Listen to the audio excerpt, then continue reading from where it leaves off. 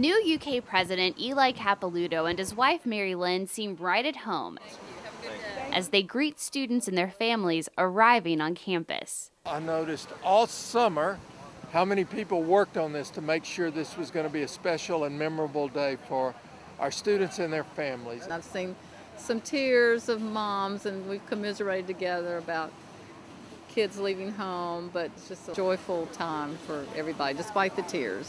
We're just so happy to be a part of it and see how much University of Kentucky heart is on display here today.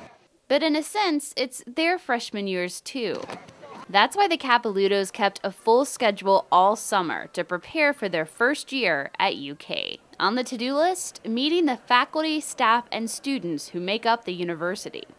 We got to hear and see their excitement about creating a great learning experience environment for these students, and how hard they work and how committed they are to their education, and that was wonderful to see. Then there were the speaking engagements to reach out to people across the state, like this group of Kentucky high school students attending the annual Class of Kentucky program.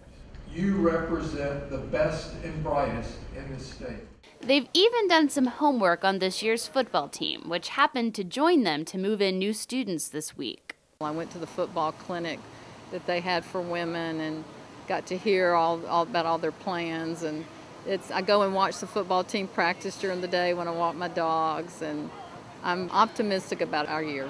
Which leads to another important item on the First Family's to-do list, perfecting their cheer. Go Big Blue!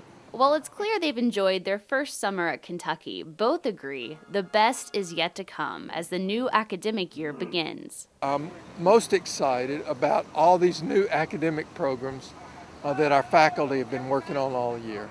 And they've worked for years to make sure our new core curriculum is going to best prepare these students for the 21st century jobs that they're going to have to create and invent. Just watching them progress through the year to grow in wisdom, knowing that when they leave us, they're going to be great citizens.